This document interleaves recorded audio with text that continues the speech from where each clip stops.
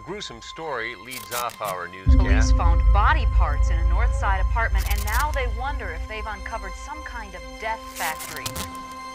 At first, Los Angeles police thought that the murder of a young woman last March was an isolated act of violence, but since then they've come to believe it was connected to a wide-ranging series of assaults by a...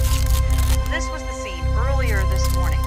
Police hired a private contractor to haul a refrigerator. The serial killings once confined to the near Los Angeles area are now spread over 500 miles from San Francisco to Orange County.